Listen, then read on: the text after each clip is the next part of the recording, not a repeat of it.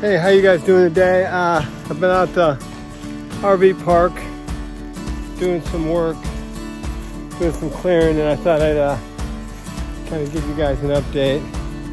So what I'm trying to do is basically clear enough spot by spot so I can open it up and get some folks in here. We've already had some people ask that they have generators and, you know, they'd be happy to come in and be self-sufficient. So I'm kind of working on that. I just basically cleared the first spot today. It's not clean, and I got to get my tractor out here with the box blade and everything to level it, clean it. I got the gravel and all that, but we're getting closer. I'm going to have my first one pretty soon.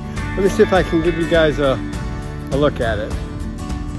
So this will be the entrance to the park, and then I'm going to have a big circular drive going up here. So I already cleared all this. You might see some orange flags in there. That's basically going to be about a 20-foot wide road coming up and through. You can kind of see, I'll take you around a little bit. You can see some of those flags. I got a spots marked out in there.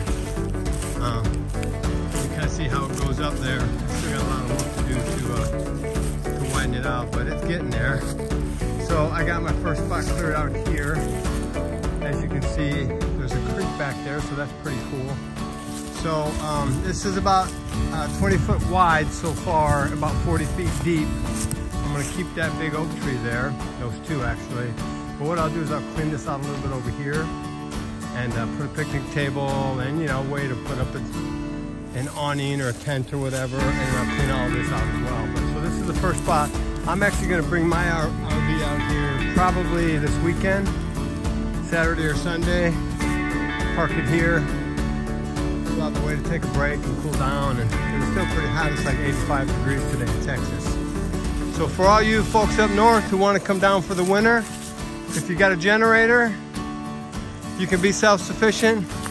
I'll give you a spot pretty inexpensive. If you want to stay for long term, 3-4 months while I finish building this out, let me know. You can reach me at 972-955-9605.